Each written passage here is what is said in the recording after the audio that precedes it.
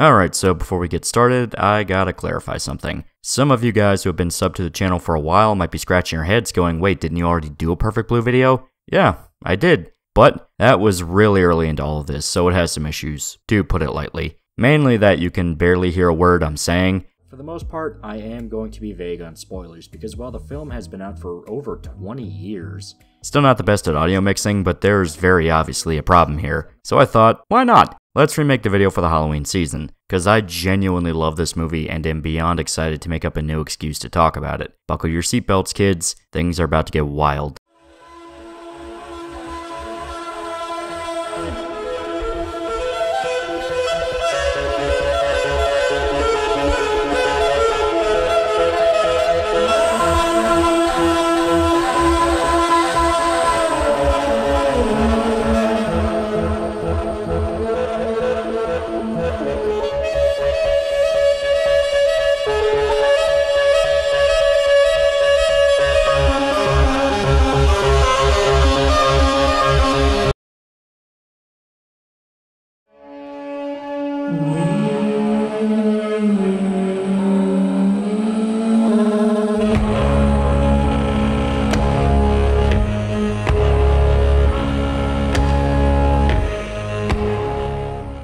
Perfect Blue, one of the most iconic films in anime or really Japanese media as a whole. So for those unaware, Perfect Blue is the 1997 psychological thriller directed by Satoshi Kon and adapted from the novel Perfect Blue Complete Metamorphosis by Yoshizaku Takeuchi. Now, Satoshi Kon is a pretty famous name in anime. He has directed multiple films that have received acclaim, such as Millennium Actress, this film, Paprika, and Tokyo Godfathers, all major successes in the eyes of critics and fans. He also directed Paranoia Agent, a fantastic anime series that has also become a cult classic. Even if they didn't always make their money back, Satoshi Kon built up a sizable fanbase that was loyal to the day he died, sadly passing away in 2010 due to pancreatic cancer. He was in the middle of working on his next film, Dreaming Machine, which was cancelled following his death. The crew tried to finish the film using notes and tapes Satoshi Kon left behind, but struggled for years and decided to just shelve the project. However, scenes of the film would be shown in the French documentary about Satoshi Kon's life, Satoshi Kon La Machine à Revers. But even with his death, Satoshi Kon remains an influential figure in anime,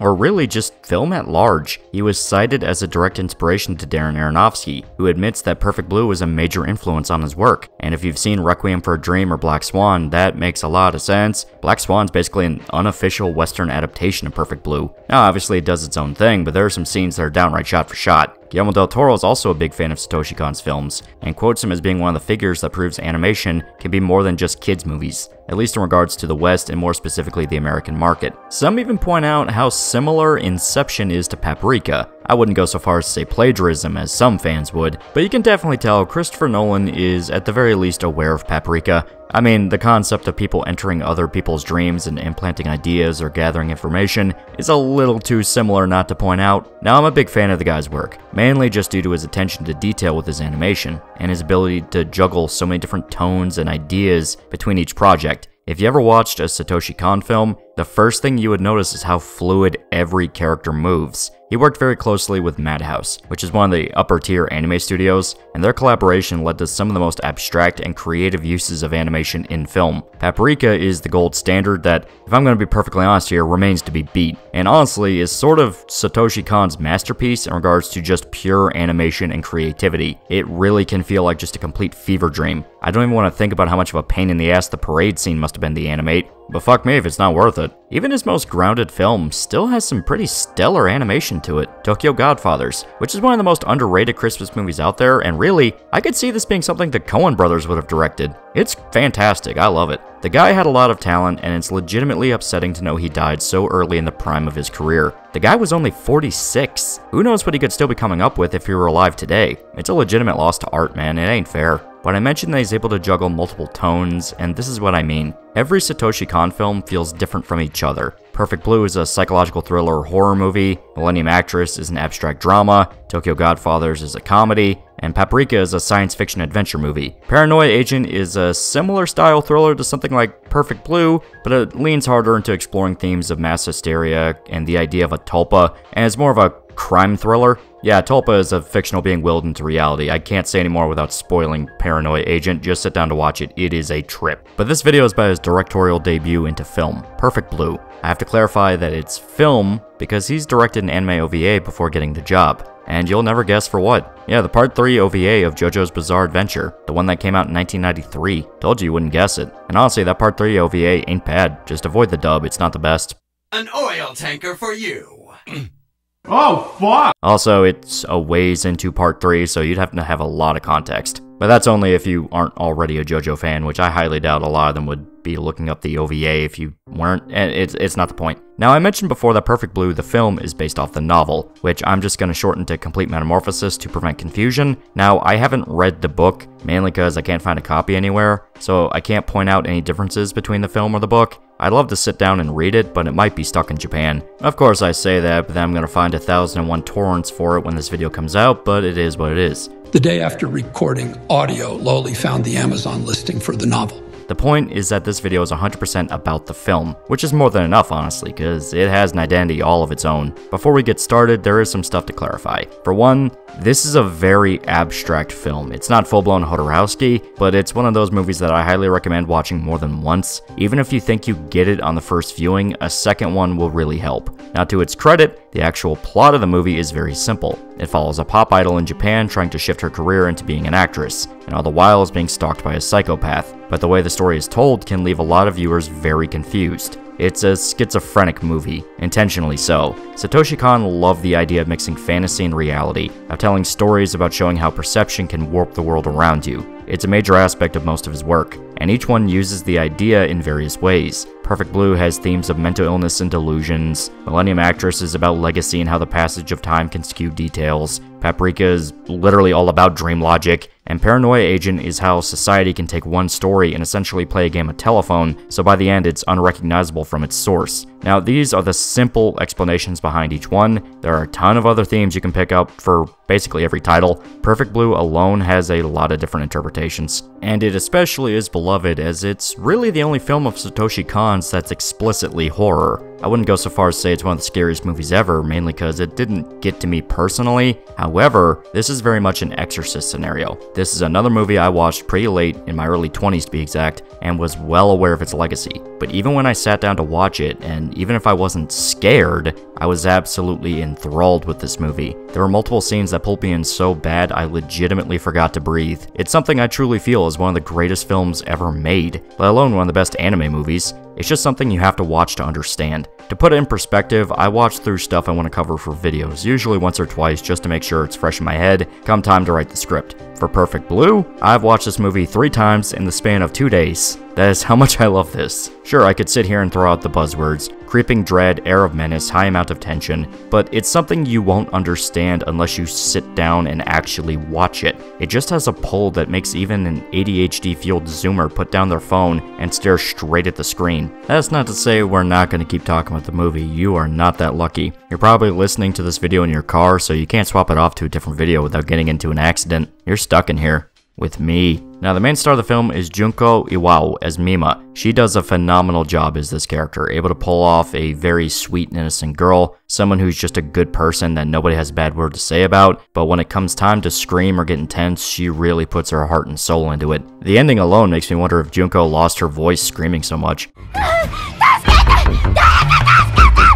Other actors do a great job as well. Rika Matsumoto as Rumi plays a very down-to-earth counter to Mima, able to ground her eccentricity and feel like a natural friend to her. The cast is actually pretty small, and revealing the presence of some characters is major spoilers. Just know that there isn't a bad performance in the whole film. Some characters are scumbags you hate, or the scariest motherfucker you never want to meet in real life. Plus the music. The music in Perfect Blue is very interesting. It's composed by Masahiro Ikumi. Now, later on, Satoshi would collaborate with Susumu Hirasawa for pretty much all of his other projects, with the only exception being Tokyo Godfathers, and Hirasawa made some pretty phenomenal music for Satoshi Kon. Paprika has one of the best soundtracks in anime, hands down, but Masahiro's contribution to Perfect Blue is not to be slept on. The music in Perfect Blue is varied. You have unsettling chanting to traditional J-pop to full-blown atmospheric industrial tracks that only exist to get under your skin. The track Virtual Mima is probably the most famous song. For good reason, it's easily the most bombastic and climactic song of the film. It plays during the more intense moments, with different parts of the song sampled for different scenes. It's one of those that will just get in your head and really rattle around.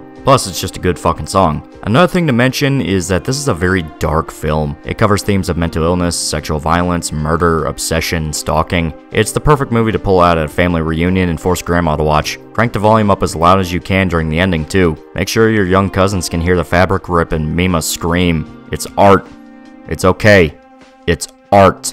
Yeah, this is a movie that doesn't hold back, and really, that's part of the reason I like it so much. It's just completely fearless in its exploration to the darker side of the entertainment industry. And I have no doubt if the weirdos on Twitter found this movie, they'd be googling Satoshi Kon's address to send pipe bombs to him. They recently tried to say the guy who made Emergence belongs in prison, because how dare you use dark subject matter in a story all about dark subject matter? I don't know, these people are insane, and they'd probably have a stroke if they played something as safe as Yakuza 5. And honestly, they're the exact people that Perfect Blue are criticizing. Also, I really do need to put this up. Spoiler warnings for Perfect Blue. Please watch this movie before we get started. I'm gonna need to talk about full spoilers, characters, themes, and even my personal interpretation of what the film is talking about. You need the full context before we get started. This movie is only around 81 minutes, so it's not very long to sit down and get through. You will appreciate the advice.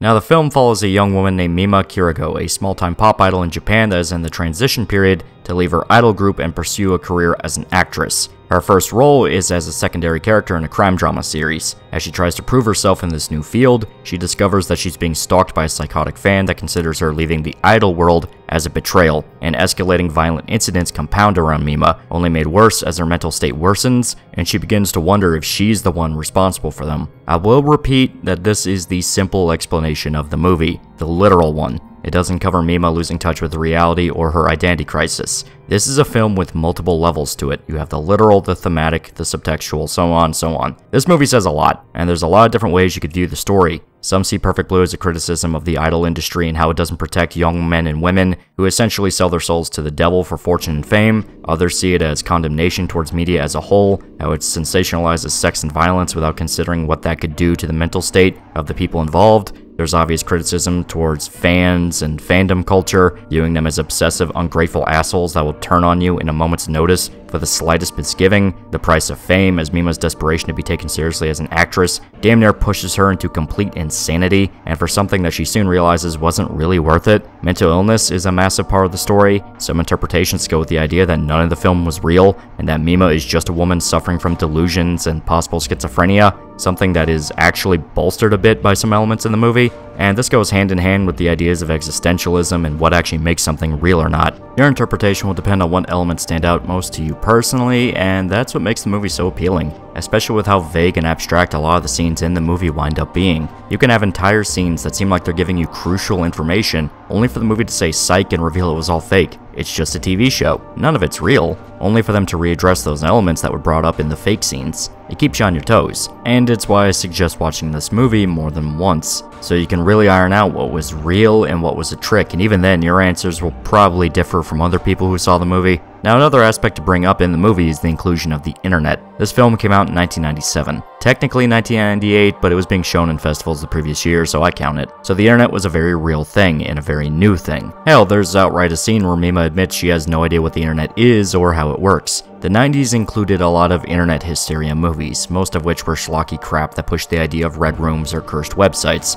sort of the ancient grandfather that would eventually spawn creepypastas and internet horror as an actual genre. Even Japan did this with Cairo, a film about ghosts using computers to manifest into the real world. It sounds ridiculous, but actually sit down to watch it. It's legitimately fantastic, and the movie is one of the better J-horror flicks out there. But Perfect Blue is actually really grounded in how it depicts the internet, even with how it ties into Mima's stalking and the later events of the film. The old internet was the Wild West. Anyone could make a website claiming to be anyone, and there were probably tons of fan websites for bands and singers. Hell, they're still being made to this very day. So when Mima stumbles into Mima's room, the fan site that follows her and reports on her routine, she understandably doesn't get how insidious it all really is. A big mystery of the film is who exactly created Mima's room, how it knows so much about Mima, and if it is tied to the violent incidents around her, starting off with threatening messages, to a letter bomb, and then just full-blown murder. There's even a strange irony that develops that Mima herself is obsessed with the website and checks it constantly.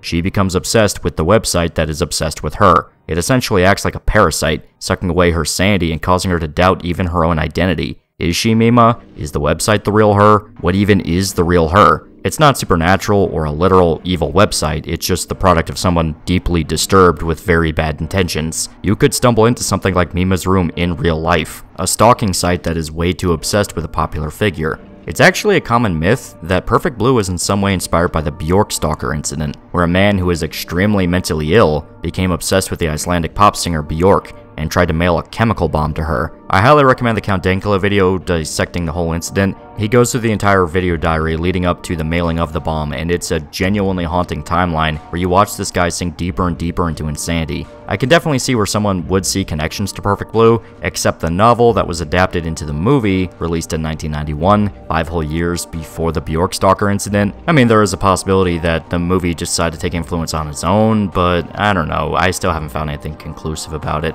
I just think it's a creepy coincidence that bolsters the message of the story, that there are fans who can take the parasocial relationship way too far. They lose touch with reality and begin to believe that they personally know the figure or that they can impact their life. Really, it's something that only ages better with time, especially with the age of social media taking off, where celebrities can be created overnight out of normal people just because they're popular online. Really, do I even need to mention VTubers? People who create characters to stream as and specifically appeal to and are inspired by Japanese idol culture? Streaming already has its own issues with stalking and parasocial relationships, you know, throw in idol culture and that has potential to become a fucking shitstorm of insanity. Not even mentioning stuff like Discord, which are just the IRC chats of the modern era. Hell, it's common criticism towards Twitch streamers that they weaponize their audiences to attack people and ruin their lives.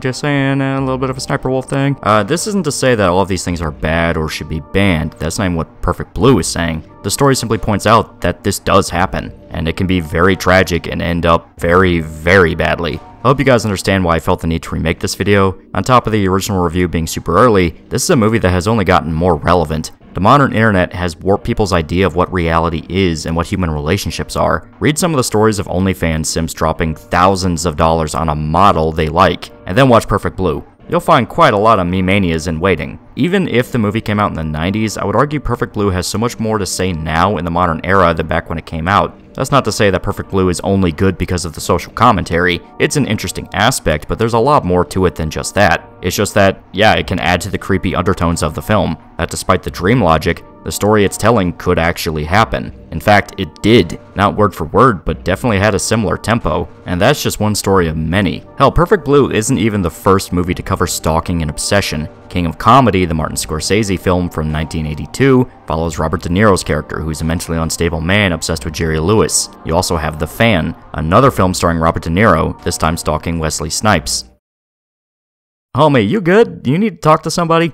Regardless, this is a phenomenon that's been documented countless times. This is the best kind of movie to watch if you have a fear of being watched or followed, because the entire film is filled with this tension, that something is wrong and Mima is in constant danger. Even from the opening when you first spot the stalker, yeah, right from the get-go, you see how off he looks. Not just because he's ugly, but the way he's looking at Mima, holding his hand out so it looks like she's a doll in his palm. Mimania isn't in every scene, but his presence is all over the place. He's constantly doing things in the background, and you only realize this at the end when he finally reveals himself. His character is actually very simple too. He's just a lonely shut-in that spends all of his time on his computer, chatting with who he thinks is Mima. He's completely obsessed with her, even getting a job as a security guard at one of her concerts just so he could look at her. He buys every magazine that features her, and when she is tricked into doing a nude photo shoot by a sleazy journalist, Mimania goes out of his way to buy every copy it's printed in as he can, so only he could have them. The film makes it clear that Mimania isn't actually in love with Mima, he's obsessed with the idea of her, the pure, cutesy pop star.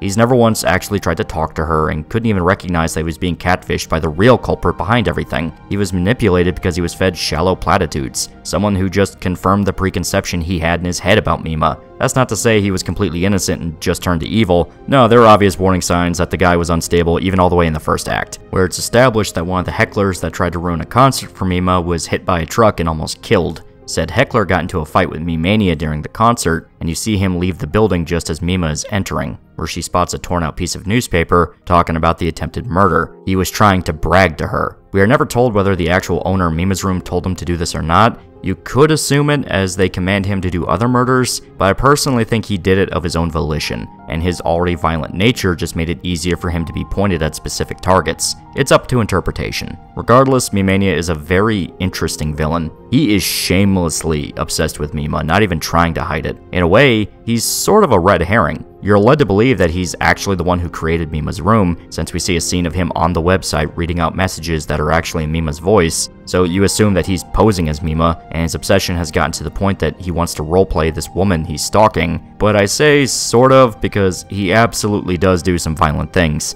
It's established that he kills certain characters and even attempts to kill Mima towards the end of the film. Actually, he goes a step further than that. But yeah, still, you only ever see Mimania as the primary antagonist, since the only other conflict is Mima's collapsing sanity. She's losing chunks of time and can't recall if certain things were dreams or actually happened to her. It gets to the point that she has to check Mima's room just to figure out what she actually did that day and what was in her head. It's a story about multiple people losing their minds who don't know everyone else is going insane, but we only ever see it from Mima's perspective. You get teases for Mimania in the scenes in his bedroom and one at a concert he attends, where he flat out hallucinates Mima, who acknowledges his existence and pays attention to him. There's even a creepy scene where every poster of her in his room starts talking to him all at once, every mouth moving, speaking simultaneously. Other than that, it's solely about Mima's descent into craziness. It could be a case where the book fleshes out more of the characters, but I haven't read it, so I couldn't say. For all I know, the book is completely different. And honestly, it's for the best that they keep it to one character's point of view. If it tried to follow other characters and how they lose their minds as well, things could get very convoluted very quickly. Plus, it would take away the impact of the big twist at the end.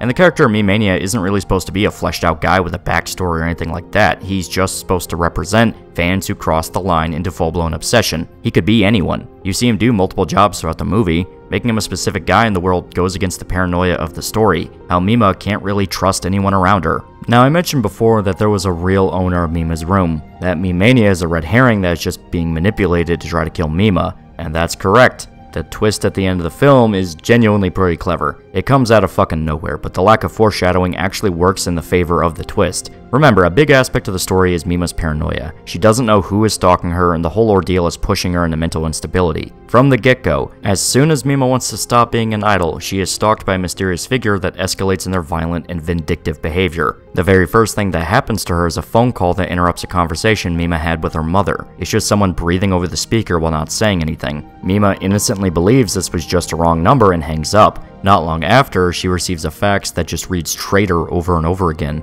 The first big hint that this is an issue. Then you get the scene where it's revealed that the stalker snuck in a bomb through a fan letter that blows up in her manager's hand. He survives, but that's a rapid escalation in the tactics of the stalker. They even had a message tied to the bomb threatening that the next one will be real, implying they want to kill her. After this is when Mima is introduced to the website, Mima's Room. At first she thinks it's just a dedicated fan site, but seeing the very specific details posted about her life, her routine, and even photos that dip into private areas that a fan wouldn't have access to gets under her skin. She even finds out that they recorded audio of her rehearsing her lines for the drama she just got a role for, which she just did earlier that day.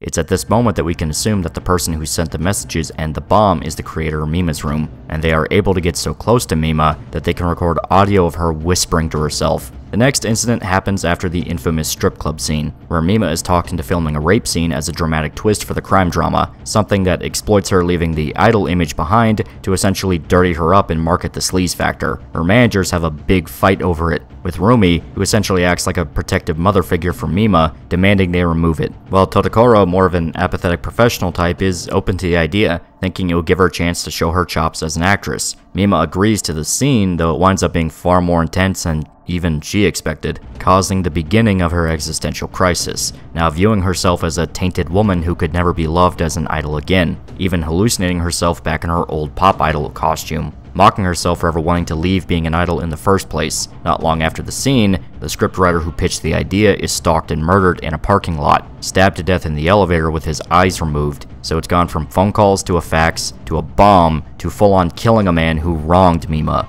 since his attempt at shock value hurt her image. Despite the stalker wanting to punish Mima for her betrayal, they still have that warped affection that makes them gun after those they view as harming their obsession. We see this again later, after the photo shoot. It turns out the journalist taking the pictures is infamous for tricking young women into stripping naked for him, and Mima does exactly that, pressured by her label and the photographer to get naked for his perversion. This is another incident that hurts her image, as idol culture in Japan can be very focused on purity, so Mima choosing to go along with this is another nail in the coffin for her old life. And we do see that she feels dirty doing it. It was clearly something she felt exploited her, and only worsened her existential crisis. Well, that photographer is later brutally murdered in his home, and one of the more ambiguous scenes in the film. We never see who kills the screenwriter. The elevator just opens on the boombox and then cuts to his corpse. But the photographer is one that you clearly see die. He is stabbed to death with an ice pick, targeting his eye, his genitals, and then just stabbed at random in a fit of rage. During the murder, you never see who the killer is, as they disguise themselves as a pizza man to get access to his home, up until you get this sequence, where they have the photographer on the floor, and the killer stabs them over and over and over again. It's Mima. You see her face clearly as the projector behind her shows hallucinatory images of her covered in blood. Now, the question is whether this is actually Mima or not, because it's actually not very clear, despite the movie trying to trick you into thinking she's the killer. Remember, not everything in the film is literal. There's a lot that's symbolic or abstract, and this murder is one of them. Yes, Mima wanted to kill him. She felt like he took advantage of her for his sick pleasure,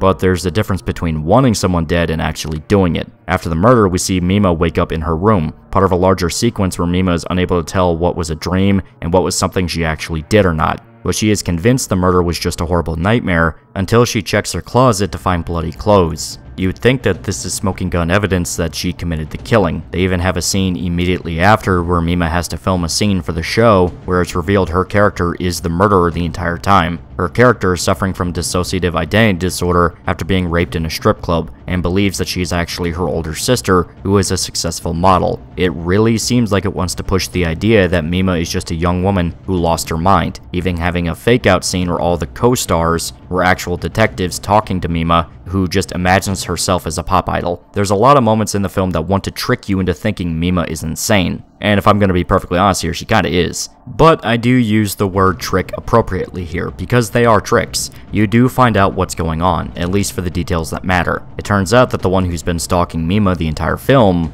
is Rumi, her own manager. She completely lost her mind when Mima announced that she would leave being a pop idol to pursue an acting career, consumed in full-blown delusional psychosis where she truly believes that she is the real Mima, a happy pop idol that loves to sing. Rumi is the true antagonist of the movie, manipulating Mimania to assist in her killings and being the owner of Mima's room. She had so many details because she worked right alongside Mima. And another creepy thing to think about, the audio of Mima rehearsing her lines was recorded because Rumi was sitting right next to her. She had a microphone on her to record Mima for her stalking website. Potentially, she could always have a microphone on her so she can record every single conversation she has with Mima. We never truly find out why Rumi went insane. Was it stress, mental illness she was already suffering with? Was she always obsessed with Mima and that's why she became her manager? There's never really a clear answer. And that's part of what makes the reveal so unsettling. Mima trusted Rumi a lot, essentially seeing her as like an older sister, and it's revealed that she's a psychopathic serial killer that wants to steal her life. You even discover that she kills Totokoro and Mimania in preparation for the final step in her plan, even going so far as to perfectly recreate Mima's bedroom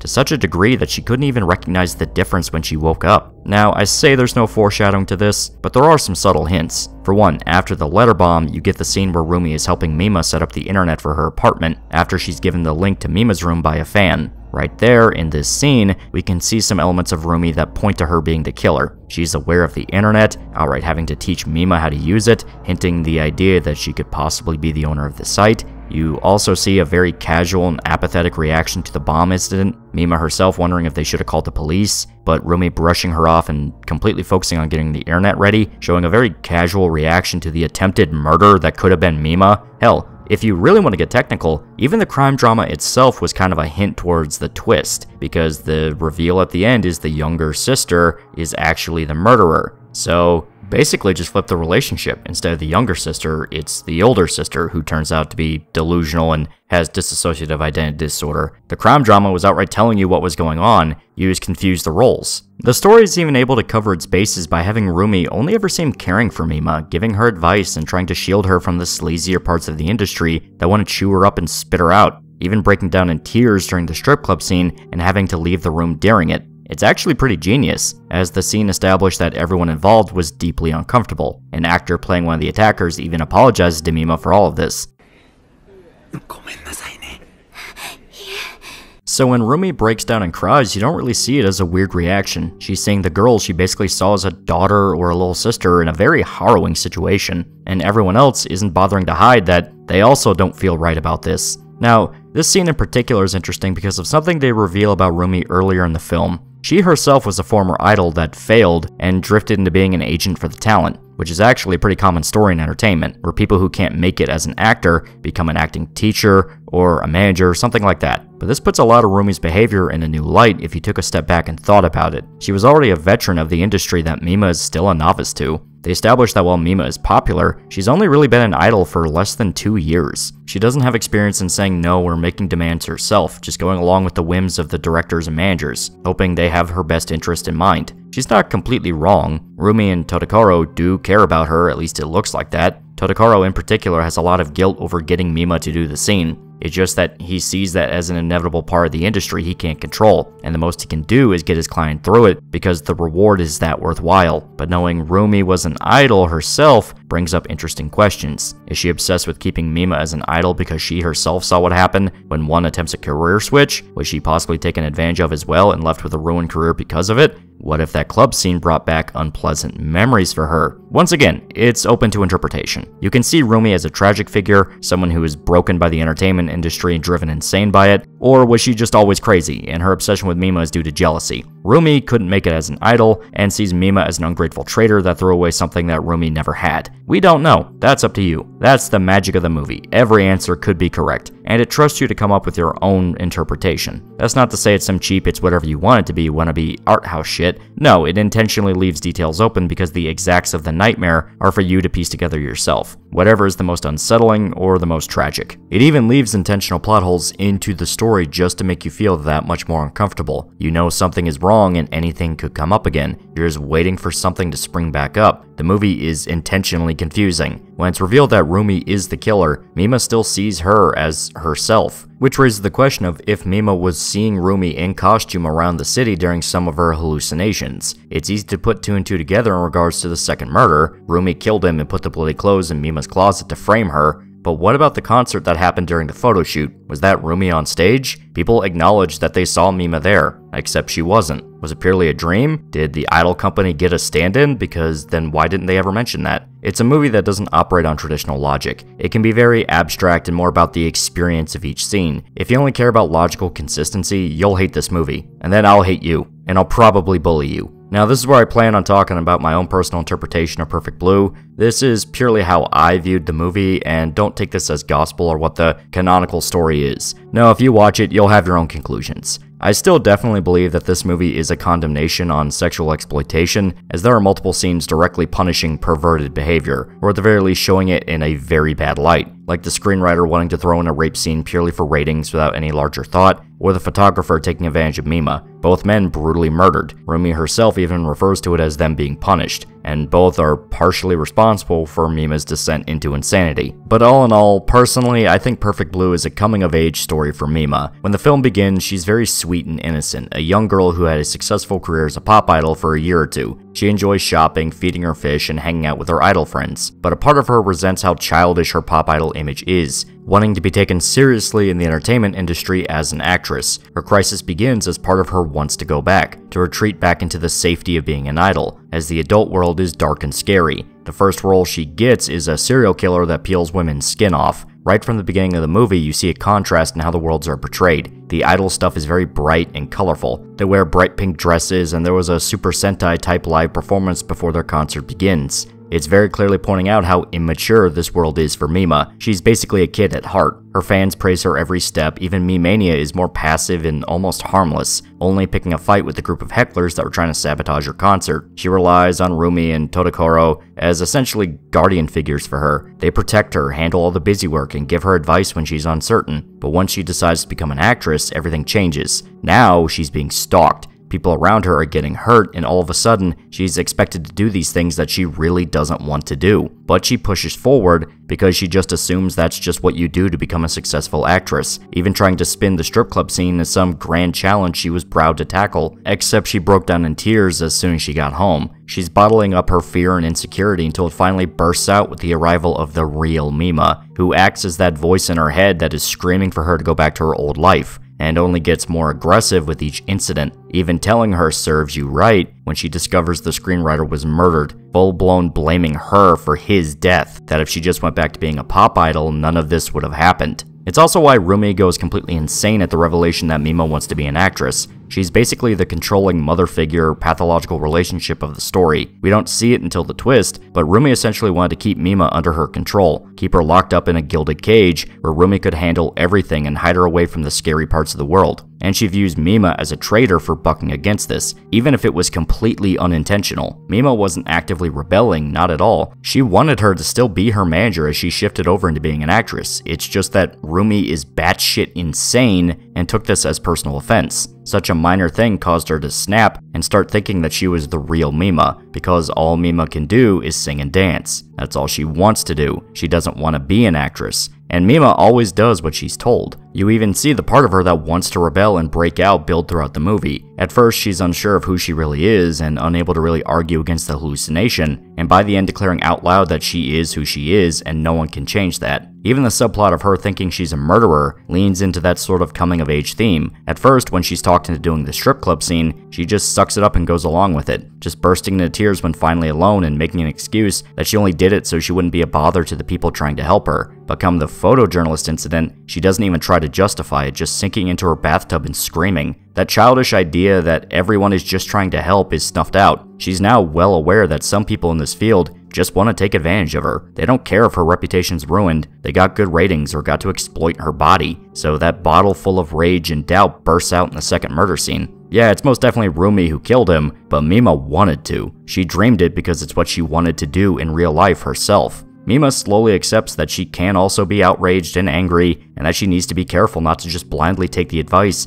of even people she trusted. Something that feeds into the ending with Rumi. Since while Tadokoro was truly trying to help Mima's career, he allowed his young client to be sexually exploited more than once. If he wasn't killed, I could definitely see Mima dropping him from her management just because she couldn't really trust him anymore, since he even got her a role in a film with what he described as some sketchy scenes. He didn't learn the lesson for himself and was about to put Mima in a situation she wasn't comfortable with for a third time, which is probably the direct motive for why Rumi snaps and murders him at the end of the film, along with Mimania. Once again, the pathological Rumi taking control of a situation Mima probably could have handled herself, and then pushing it to the utmost extreme, because Mima isn't allowed to make decisions for herself. You even see a progression of her fans throughout the movie. At first, you see a group of fans that are excited to see her new concert, talking about different shows they've seen and exchanging bootleg copies of concerts they recorded. They gush over Mima. Well, they actually show up multiple times. They're small recurring characters. You see them later when Mima gets a role in the crime drama, and they show disappointment in the show. They think it's boring and are pissed off that Mima has such a small role, since at first she was meant to be a cameo who shows up for a single scene and has one line. But as her role in the show grows, so does their annoyance. They go from gushing over Mima to going to the Cham concert that still has the 2 remaining members, gossiping how much better the other girls are, and only showing mild excitement at the rumor Mima would appear at the show. They are noticeably less enthusiastic, almost like they're trying to distance themselves from her. They even make dark jokes about how Mima's reputation is tainted, and that's basically death for an idol. It's an interesting progression, since it correlates with Mima's acting career and her insanity. She's becoming a more central figure to the crime show, getting more scenes and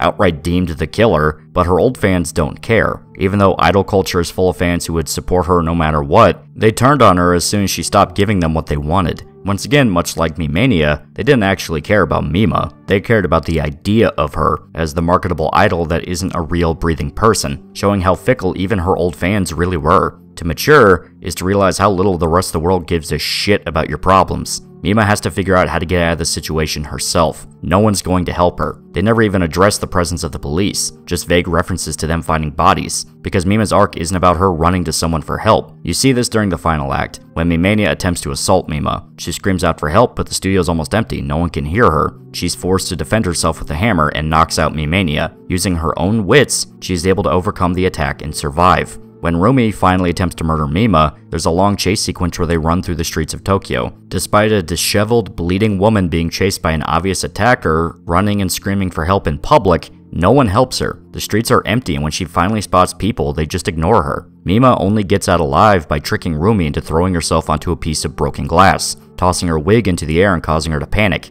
Another situation where Mima is able to outsmart her opponent and squeak out of a life-threatening situation. Rumi then stumbles onto the street where she's almost hit by a truck, and while Mima could leave the woman to die, as she has every right to, she chooses to try and save Rumi, jumping into the street and pushing her out of the way of the truck. The two are wounded, but they both end up surviving. Rumi now institutionalized and fully consumed by the Mima personality, while Mima herself is able to move on and become a successful actress, completing her character arc and taking control of her life for good. Now I think Mima choosing to spare Rumi is interesting. Yeah, Rumi is a psychopath, a full-blown sadistic serial killer that went out of her way to get rid of Mima, but to Mima, she was still her friend. The woman she knew for 2 years and helped her become an idol. So when push came to shove, she chose to save Rumi, even if it meant she might die herself. The first real sign of independence that proves Mima finally broke free. She's no longer under Rumi's control, and still had the humanity to help. She wasn't completely consumed by the despair and cynicism of the entertainment world, but she's much smarter and more mature than when she started.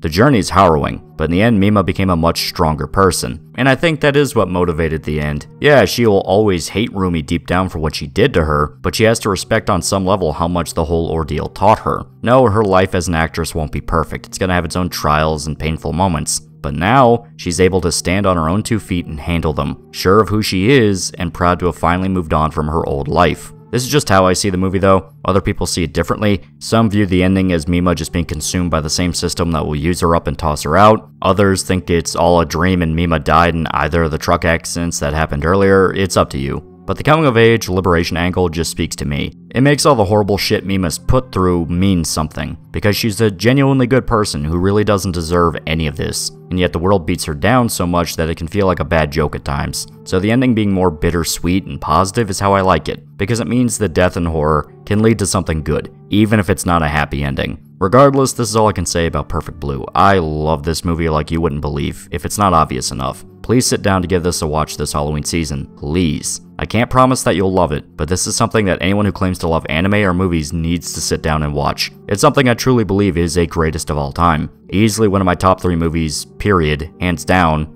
It's just so haunting with how it handles the story. The pacing can keep you on your toes and you never feel comfortable. The music is such an earworm that just stays in your head for weeks. I've seen this movie countless times, and I do not hesitate to try to recommend it to people. It's just an amazing film. If there are any flaws in it, it's that the abstract nature can be a little too convoluted to hide a plot that's really very simple. It's telling a story that takes about a paragraph to describe in the most out there way possible. Now, I don't think this is a problem. The entire reason you're watching Perfect Blue is because you want an abstract, disturbing fever dream of a movie, but other people will definitely flip a coin on it. You're either gonna love this or you're gonna hate this. There's zero in between. Still, at the very least, you should give this a watch. Check out Satoshi Kon's other stuff too, it's fantastic. At the very least, be able to say that you've seen it. Until next time, please remember to like, comment, and subscribe.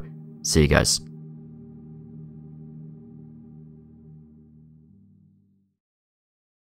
I wonder how many people are going to catch that I called the guy Yoshizaku when his name is Yoshikazu. Man, I love leading these little issues in because it gets people to comment. It's really good. Hey, loser. Do you want a shirt? Do you want a t-shirt? I have shirts now. Look in the description for a link to a t-shirt you can buy. If you don't buy the t-shirt, I'll kill your family. If you don't buy the t-shirt, I'll poison your dog. If you don't buy the t-shirt, you're going to be the only person in town that does not have a t-shirt.